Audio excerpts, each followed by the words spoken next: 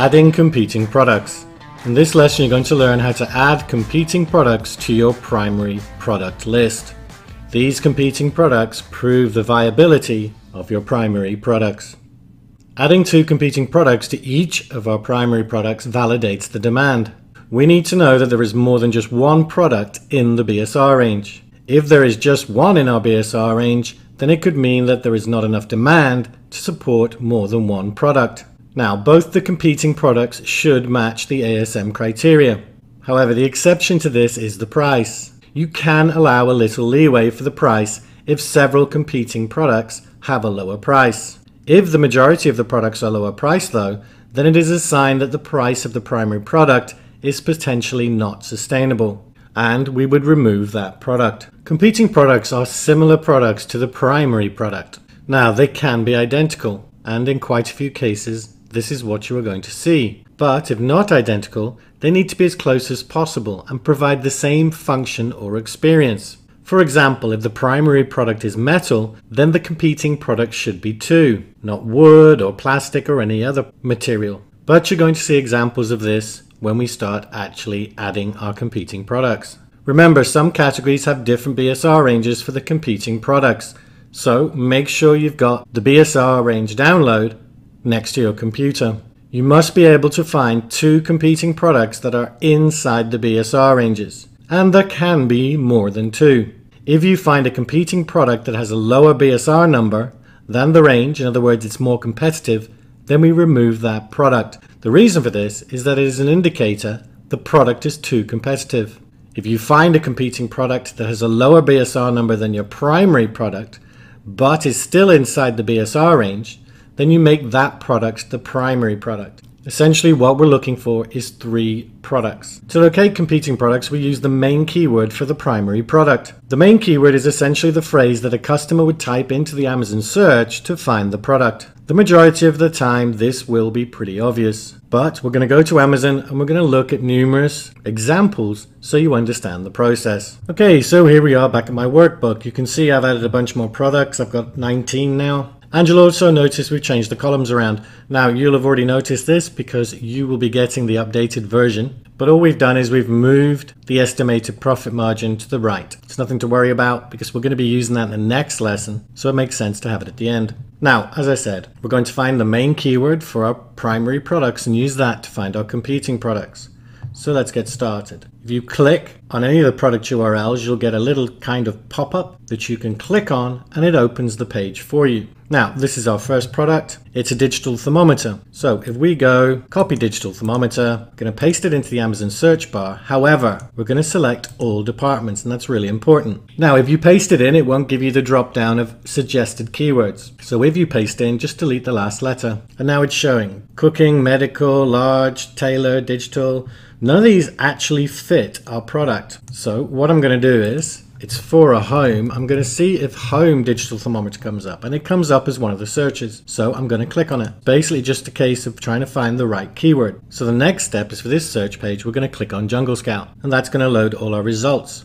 Once it's fully loaded, and you'll know that because the numbers come up at the top, click on rank. Now straight away you can see we've got 4 products inside the top 100 in home and kitchen. Now if these are similar to our thermometer, then we will be deleting this product. To do that, we can just hover over the title, and as you can see, it's virtually the same. It's the same kind of thing. So this product is way too competitive. And if only one of these products was outside our BSR range, in other words, it had a lower BSR number than our range, then we would delete it. So we can close Jungle Scout and the tab, and we're just going to go straight in and delete it. And you can actually just put your mouse cursor over the link you want to open up. So do the next one. Okay, so we've got soap dispenser, touchless stainless steel automatic soap dispenser. I'm actually going to take that entire keyword.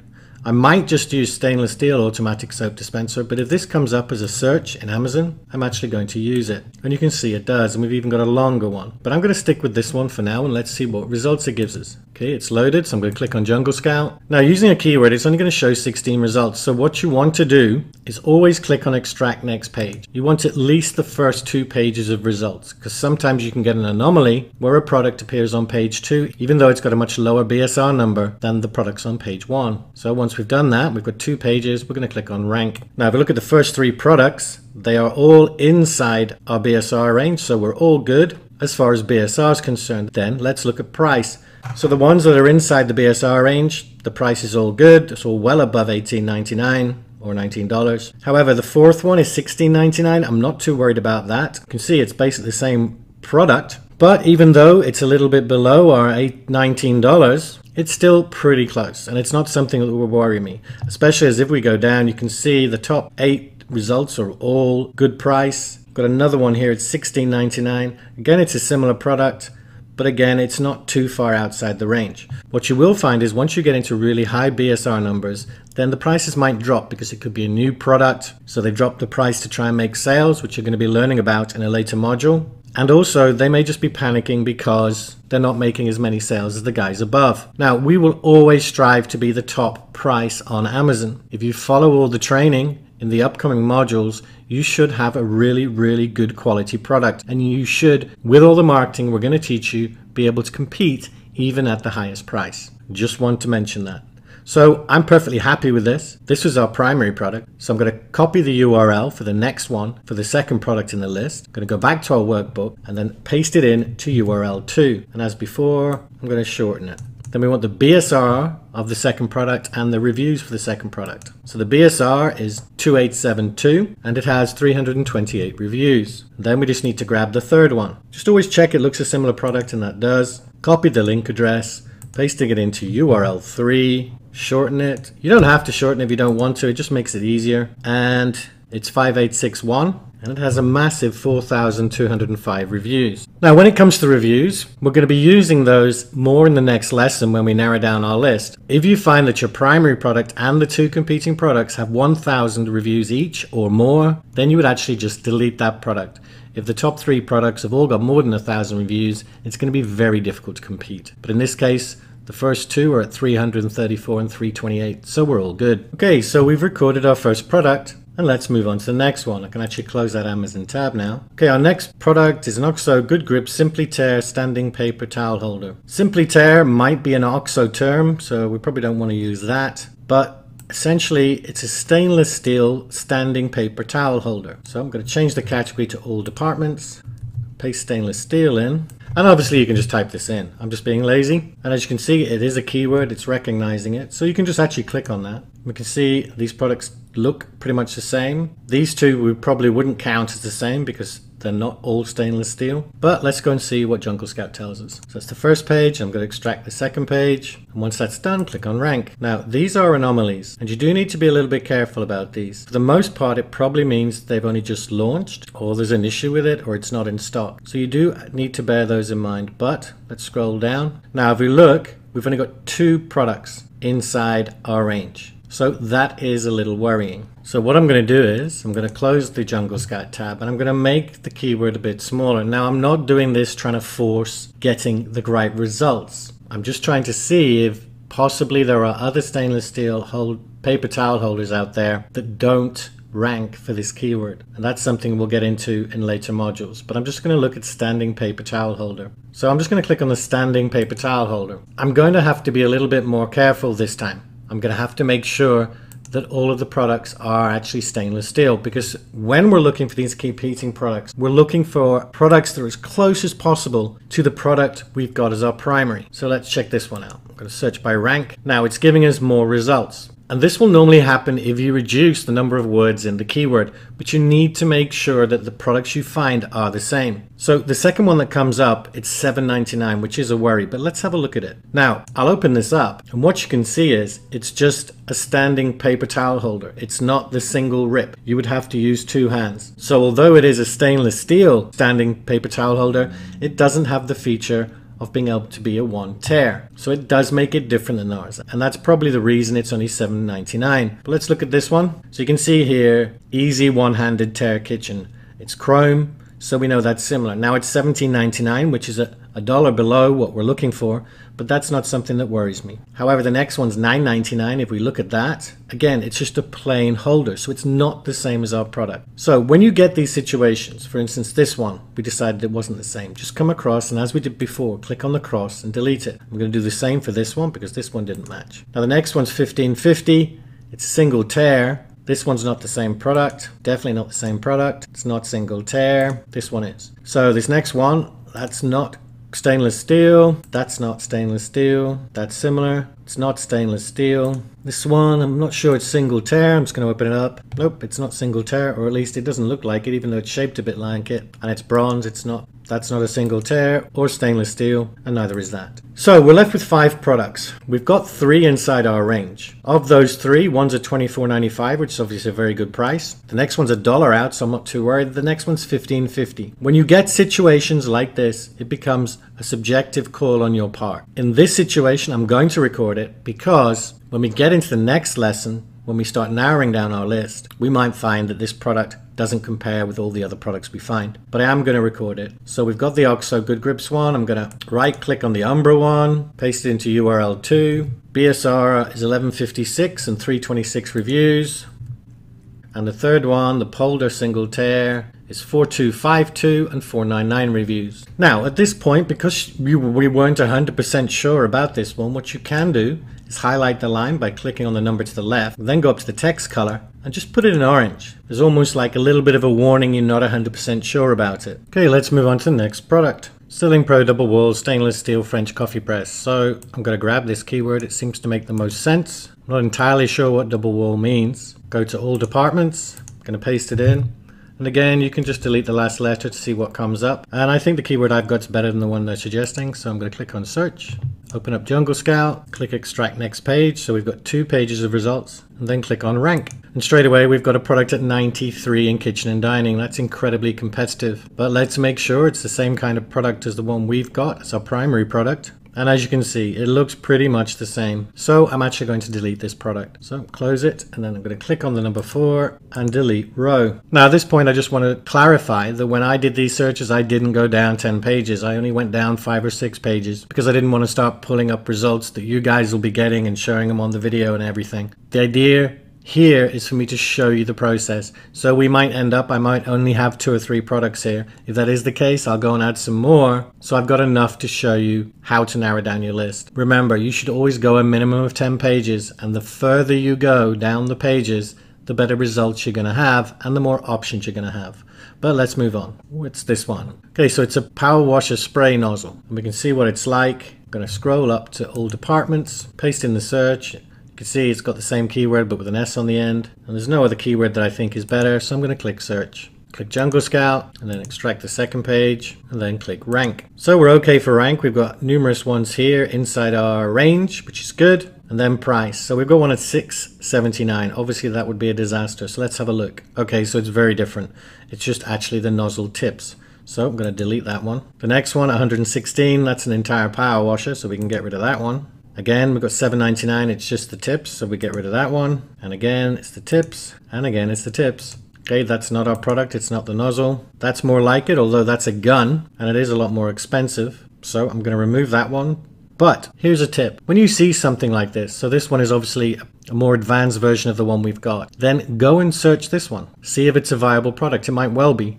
This is a good way of finding other products when you're going through this.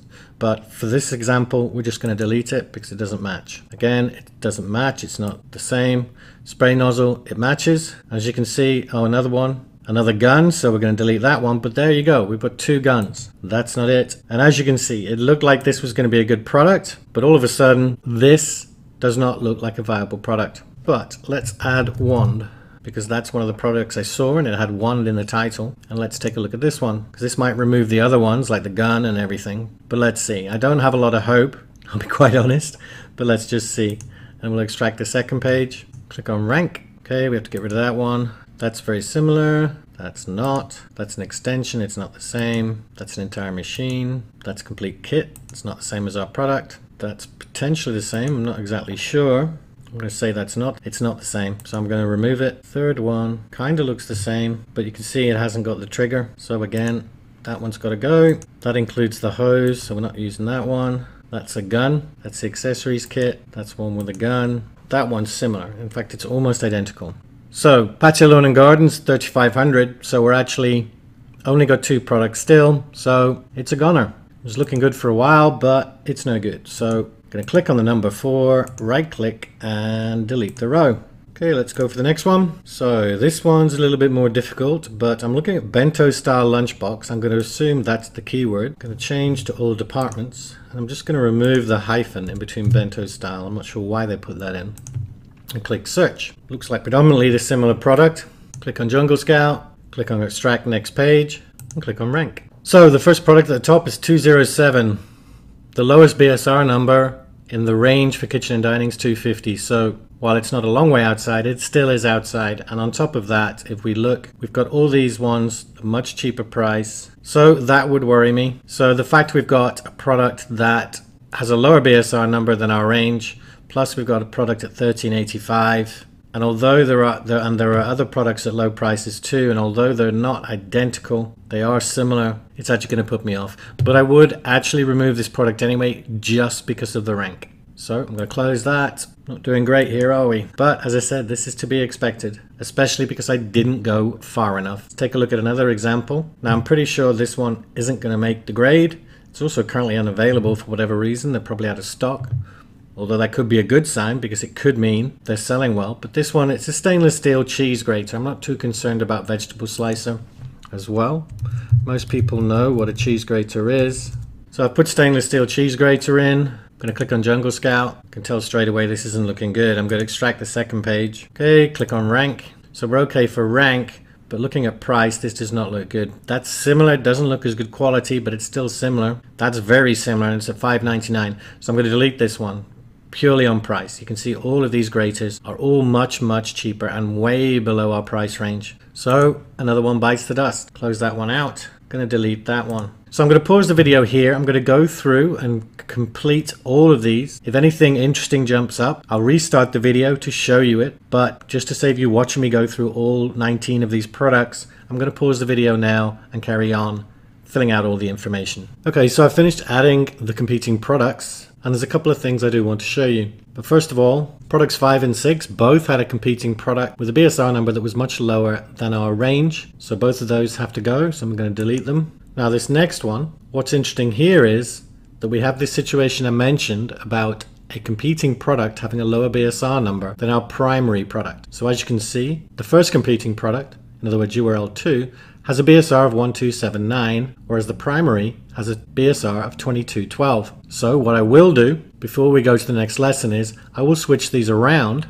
and I will make the first competing product the primary product and move the primary product into the first competing product's place. And I will also use the price of this product, not the primary product, because what we want is we want the product out of the 3 with the lowest BSR number that's still in the range to be the primary product. And we use the price of that product because essentially that's the highest ranked version of that product. Now the next 3 products you can see in red, all 3 of them, the competing products prices were way too low. And basically it just means that we can't guarantee that we're going to be able to achieve a price of at least $19 because the primary products actually had a far higher price than the rest. Now I did mention this before, these 3 products, they're competing products. The majority of the competing products all had very low prices. So it's not like there were just a couple. So they all get deleted. Now the next 2 were fine. This product's quite interesting. So we ended up with the competing products having a low price. But the other thing, and I'm just going to open this up to show you, is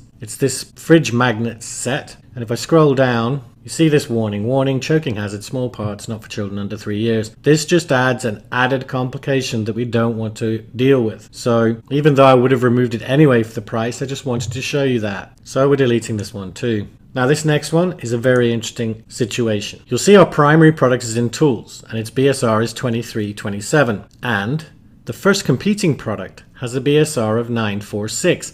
But that's actually in patio, lawn and garden, which is a smaller category. And our third product, this product is actually in tools as well, and that has a lower price. That has a lower BSR.